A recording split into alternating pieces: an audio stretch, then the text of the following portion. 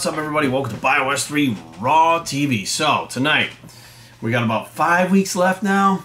It's time to start doing the picks. So, first of all, let's start off with talking about something that has pissed a lot of people off. Some people, his fans, Cedric McMillan, are happy about it, but some people are really upset about it because the IFBB AMI, I think it was AMI Weeder, actually gave Cedric McMillan this week a invitation to the Olympia. So basically, he doesn't have to qualify to do the Olympia. Now, I just want to say this right off the bat. Now, it's not that I don't like Cedric's physique, but let's face facts. Cedric is not in contention. He's not one of the guys we're thinking of right now. Now, he has won the Arnold Classic in the past. My view of this was the people that he beat in that lineup, I just feel like were not the caliber that are going to be at the Olympia. Right? Because people say, oh, he's an Arnold Classic champion, but that's not the Olympia. Right? There are some Olympians that go in there, but the top guys at the Olympia usually are not banging at the Arnold when Cedric won. Now, that being said, he got an invite, so he's going to be doing the Olympia. Now, it's 5 weeks out, he gets the invite. Nobody really knows what the hell's going on. Has he been training for it? Has he not? Well, listen, I'm sure he's been training for it. Nobody is going to get an invite 5 weeks out and be like, yeah, let's do the Olympia in 5 weeks. No, he's probably been training for it the whole time. But people are pissed, and I'm like, you know, why are they pissed? Well, he didn't qualify. Everybody else has to qualify. Well, here's the thing, man. They gave him an invite because of the fact that he's active duty military and he's been on different deployments and things that he has to do. I don't think he's been deployed out of the country, but he's doing these different deployments around the country doing whatever it is that they do or he does, which keeps him from being able to compete in certain shows and really puts a stop to the training and diet while he does this. It's a very physical thing. It takes a lot of time, a lot of effort, and a lot of energy. So therefore, he doesn't have the ability to compete and qualify. I mean, he's already won the Arnold Classic. He's already won pro shows. It's not like this guy's a nobody and they just threw an Olympia qualification at him, right? I mean, he deserves to be there. He's one of those guys that, let's face facts, the Olympia this year is looking like not a stellar production, right? So who the fuck cares whether or not you give Cedric an invite or not? It's not like they invited Kai Green. Now, if they invited Kai Green, which some people were talking about, I think that would be shitty. Kai Green is one of the #1 guys. Kai Green should have to qualify to compete, right? Because it's not like he doesn't have the time. Like, he's doing things out there that he could put on stop because he's not forced to do certain things. He could do it, right? So if they gave Kaya, you know, an invite, I'd say, okay, that's a little shitty because they know he's going to go in there and mop the floor with everybody. He's beaten everybody before, so it's basically like handing him the fucking Olympia, right? It's not what happened. It's Cedric. So Cedric gets the invite. He's going to the Olympia, which is, I believe, 5 weeks from this weekend? I think it's 5 weeks. So that was like the big news is they're freaking the fuck out. Now, of course, his fans are happy. Now, here's the thing. No matter what Cedric shows up like, he's going against, you know, guys like Brandon Curry, who he's beat in the past, right? Dexter Jackson, who Dexter's beat him in the past. He's beat Cedric in the past. Rulli, right? Rulli's a top 3. I don't think he gets second. I think he got at least 3rd at the Olympia before. So he's going up against guys that have placed really high at the Olympia that haven't won the Arnold Classic titles, right? So now you're going, well, maybe. Where does he fit in there? We're going to have to wait and see. But because Cedric can't improve like the other guys can improve because of the fact of what he's doing with the military, means that he's always kind of bringing up the rear. He's always trying to, you know, make up time in contest prep to try to get in shape for the show. And it's not his fault. I mean, honestly, he chooses to go out there and defend our country, which allows us to actually do what we do on the stage, right? I say we, not me, the bodybuilders, but I'm a former bodybuilder, so that's why. But I'm not an Olympian, so let's just get that, because I hate people that do that shit. We. So they allow, what he does allows these bodybuilders to be competitive and compete and live the lifestyles that they lead. So now we have Cedric walk into the mix, and let's face facts, we don't have a clear-cut dog in the race, right? There's not one guy that everybody's like, I think this guy's going to take it. Now, I'm going to give you my picks. Now, I was just this weekend with Jay Cutler, and I'm not going to tell you about Jay's picks because I want to let him put his own picks up on his Jay TV that's on the Jay Cutler TV on his YouTube channel. But this is where I'm thinking so far. Now, it's definitely going to be whoever nails his conditioning that day. Everybody's big as fuck at the Olympia. Most of these guys have won shows that are in the top, and they're not qualifying by points. They've either won the Olympia like Dexter, or they've won shows to get there. Some of them have won multiple shows. Some of them have won strings of shows. So they're battle tested, right? So these guys are heading up there, and they are the ones that have been around banging heads long enough, and this is their chance. No Kai, no Phil, no Rami. I mean, Rami had dropped really low last year, but it's wide open this year, right? So to me, that actually makes it pretty interesting. I know some people are like, to me, I'm like, I'm not super excited to watch the Olympia, but I'm very interested in who's going to win in the end. Like that's, or just to even see prejudging and see who showed up in shape, and then they have to hold their condition to be rejudged later on. I'm very interested. I wouldn't say excited, but very interested to see what happens. Now, I really feel, honestly, in my heart of hearts, it's going to be one of two people that wins the Olympia this year. And it's going to be who comes in and brings it, right? Dexter Jackson, okay, or Brandon Curry. Now, Dexter I would like to see win it because he's won once. He's coming around the tail end of his career that he's talked about before. And I personally, if you could step out of your body into someone else's physique, what would it be? Dexter Jackson. To me, he's completely flawless. He carries enough size without looking weird. He's always got that fucking that razor sharp condition. And like, I've seen Dex in the off season in person. I've trained at Gold's Gym in Venice. And while I'm training, Dexter walked up and he's like, hey, can I use that machine? And we fucking worked the machine together. And I'm looking at him thinking he's like wearing a Jordan fucking tech top. And I'm looking at him going, holy fuck, he's so round, he's so full. Like, he's got the tools to be Mr. Olympia, and he's won it once before. So therefore, if he comes in his best shape, which Tampa was like last weekend. Now, something happened in Tampa that rocked a lot of people's worlds, and people were talking about, including myself, and Dexter brought his legs back. At his age, the first thing to go, well, Dexter's 49 years old. He's been 49 for the last like 10 years. But at his age, which whatever the fuck it is, usually the legs are the first thing to go, and you can't get him back. No matter what, for some reason, they don't respond to get him back at that age.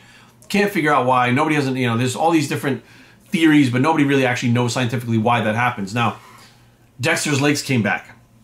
Now, before you start yelling stuff like, oh, Synthol, listen, he came back and his legs came back and they were fucking hard. They were like Dexter's old legs. So everybody was like, how the fuck? Well, he actually explained it. And I'm really surprised because if I was Dex, I would have kept my mouth shut and this would have been my secret. But Dex is an open guy, obviously, right? Brad Rowe, who's an IFBB pro who I've known for, about 9 years now. We were actually in a car commercial together for CarMax. We did a commercial together with Rob Euless. Brad was talking to me at Gold's Venice this year in January about this new machine. Now, I don't know a whole lot about it. He was explaining it, and it's almost like an electrical impedance machine that contracts the muscles, but it's not like that. It's something completely new, completely groundbreaking. Hit up Brad Rowe on ROWE on Instagram. He'll be able to explain all of it for you if you're trying to get in touch with him to figure out how to use this thing. Or if you're in Gold's, you can hire him to actually use this thing with your workouts. Now, the way it works, like let's say I'm doing chest. You put these electropads on your chest, what you think it would contract it, and you actually have this machine working while you're training. It's stimulating the muscle while you're training. So neurologically, if your legs are not being stimulated from your neurological system to get that stimulus to grow, like sending the signal for the muscles to grow, this thing can bypass that. If you have a weak body part, it can bring up that weak body part. I've seen it. Now, the machine is expensive as fuck to buy. Brad does like sessions, almost like personal training sessions, where he goes into Gold Venice with you. He hooks you up to it and you train. It swears up and down that you can get like 30 workouts in one workout worth of results. And I've seen it. He has showed me the results. Like it is absolutely works. I don't understand the science behind it. It's very new. But Dexter used it on his fucking legs. And then he told everybody about it. He was like, yo, I used this thing with Brad. And I was like, holy shit, that's how he did it? I remember Brad talking about it. I remember the bikini competitor, he put it on her glutes because they needed to bring up the glutes faster than the rest of her. And it did. Here's a girl with genetically, I don't say weak, but genetically behind glutes, no pun intended, glutes that are genetically behind development for the rest of her body. And her glutes came up. And it wasn't Synthol. It was this machine that stimulates the muscle, right? So using this machine, Dexter brought his best package I've seen in a while to the stage, and he fucking won Tampa. Now I'm sitting here thinking to myself, like, okay, that's Tampa. He's got 5 more weeks. Obviously, he didn't give it his all because the Olympia's coming up. Most of these guys, what they do is they give like 85% and they save that last 15% when they're gearing up for the big show, right? So you do like a warm-up show, test the waters, whatever the case may be, see how your conditioning's working, maybe you want to try new carb loading or whatever. You do that show, which was like kind of what Tampa was, or maybe you just want to collect the paycheck. Go in there and fucking bang heads with everybody and collect the paycheck.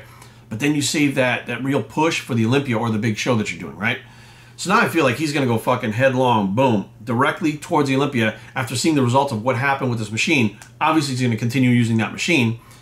If he shows up at the Olympia as the old Blade, I feel like he's going to win, okay? That's my personal opinion. Now, Brandon Curry's going to have to be off for that to happen. Now, if we see Brandon Curry come in at 100% and Dexter's off a little bit, we saw Dexter get beat many times because he just wasn't as sharp or he wasn't as full, whatever the case may be, it wasn't the old Dexter that we know. Brandon Curry, I think this guy, I talked to him probably maybe 4 weeks ago, and when all this thing went down with Roden and everything, I said, listen, it's your time, man. This is your shot. You're at the point now where you're living up to the name, the Prodigy, which was your nickname, right? They nicknamed him the Prodigy. He's living up to it now. Now, a lot of people say stuff like, oh, his legs are not up to par. Listen, you don't have to have fucking big Rami legs. Dorian Yates didn't have the biggest and best legs around. I mean, Ronnie did. He had some fucking crazy legs. Jay had some fucking crazy legs. But Phil Heath wasn't overpowering lower body like those guys. Phil was very balanced, and I feel Brandon is very balanced. And he's so fucking big and full, and he gets hard. He gets diced. We've seen him coming in like that. So now we have two guys that I feel like could be interchanged for first and second. And third, I mean, and I don't even know if this guy could beat the shit out of both of them because we've never seen him stand next to these guys like he is now. Ruli. Ruli put out a video. It's actually on my Instagram right now. If you go to my Instagram, Ruli put out a video, and it is the buzz of the internet. Everybody is talking in the bodybuilding world about this fucking video of him standing in that famous mirror out in Kuwait, and he fucking hits a most muscular. And when he hits a fucking most muscular, and none of us have ever seen anything like this. Not Dorian, not Nasser, not Kovacs, nothing. Nobody has been this thick, this full, in that condition. I think, and even Victor Richards, I think if he stood next to him, he would look more impressive than Victor Richards at this point because of the fullness and roundness. Victor was full, Victor was thick. But fuck, man, Ruli just looks like something from another planet. Like he's taking it to the next level, and I don't know how. Well, we can speculate how, but anyways. And now we're like, well, shit, we've never seen this version of Ruli stand next to these guys. He got third last year, was it, right? I think it was third last year. So he's knocking on the door already, and some people like Jay Cutler included have said he's a future Mr. Olympia if he keeps on this track. And I'll tell you guys that right now, Jay's not wrong. Jay's never fucking wrong. Whenever he fucking says, this is going to happen, that's going to happen, this person's going to... They fucking win. And I know because I pay attention. When he talks, I pay attention because I'm like, everything he says fucking comes true. So now I'm looking at it, and Ruli is going, man, he comes in, fucking leapfrogs over both of them.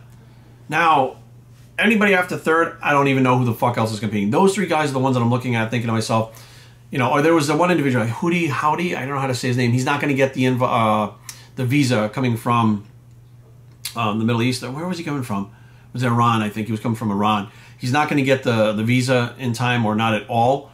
I think he could have been a top contender also with his conditioning and size. I think he's a little bit blocky in the waist, and I can't picture him beating Dex and those guys for the Olympia and having that type of look, but who knows what he would have showed up like. He might have brought his waist in by the time the fucking Olympia came up. But anyways, here we have Ruli, Dexter, and Brandon Curry, and again, we'll have to wait till the day comes of the Olympia prejudging and see what these guys look like. A lot can happen in 5 weeks.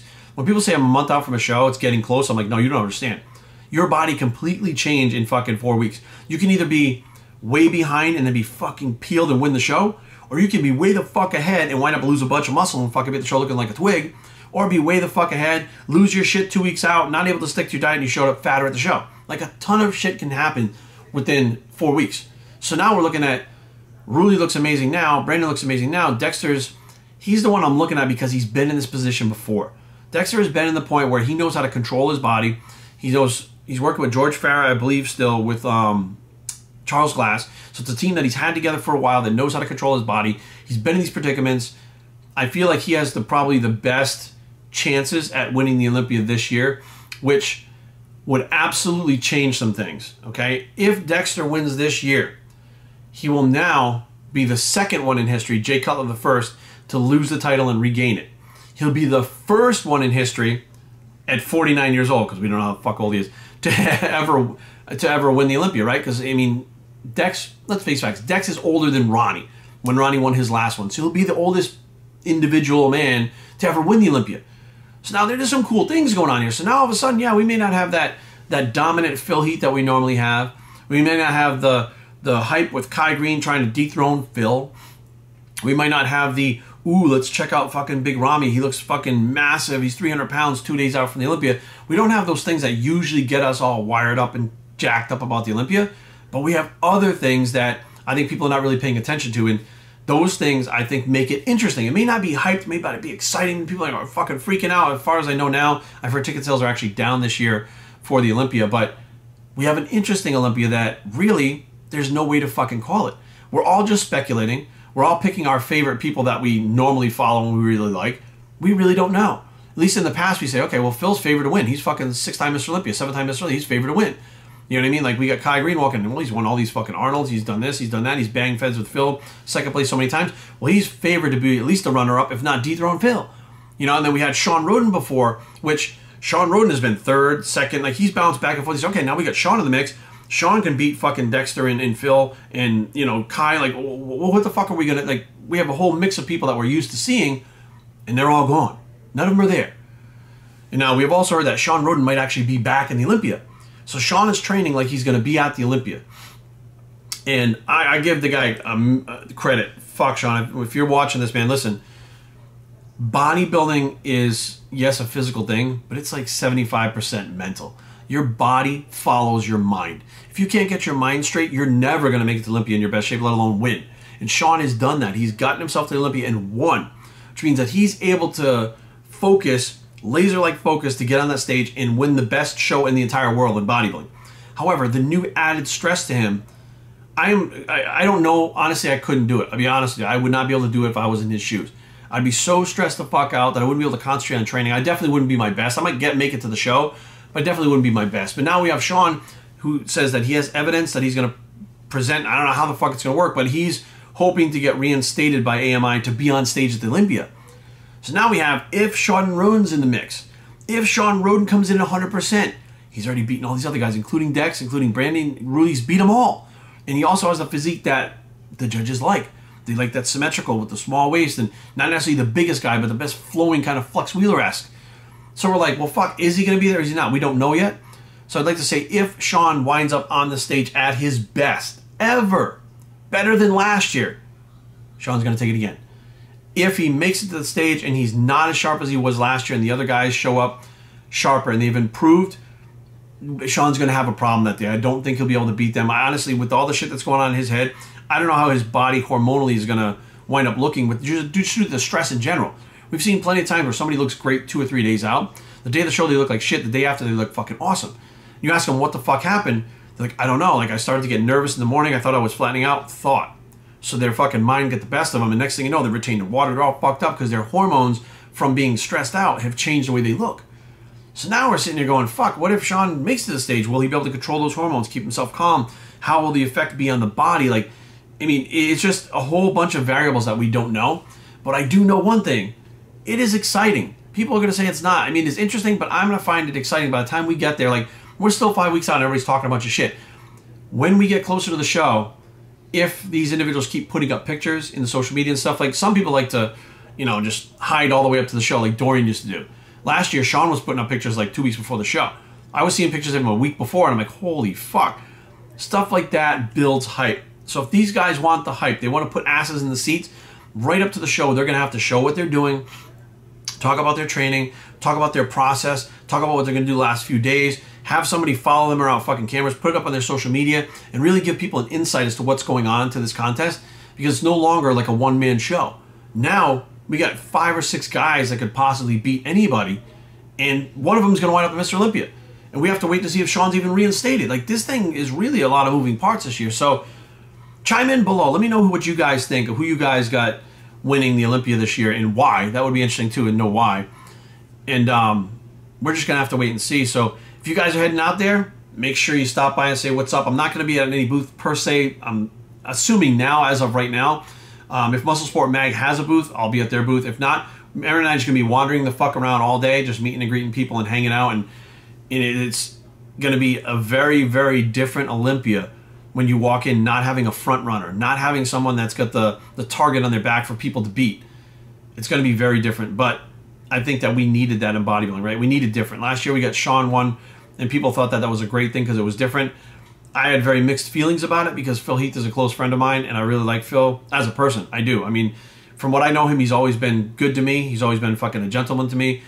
And I've known him for a good 10, 11 years. Sean, I met when I first moved to Maryland. So I've known Sean even longer than Phil. I've known him from being in the gym. I've known him from being around. I knew him before he even started training again. I knew him when he was training for the North Americans, when he was training to become a pro.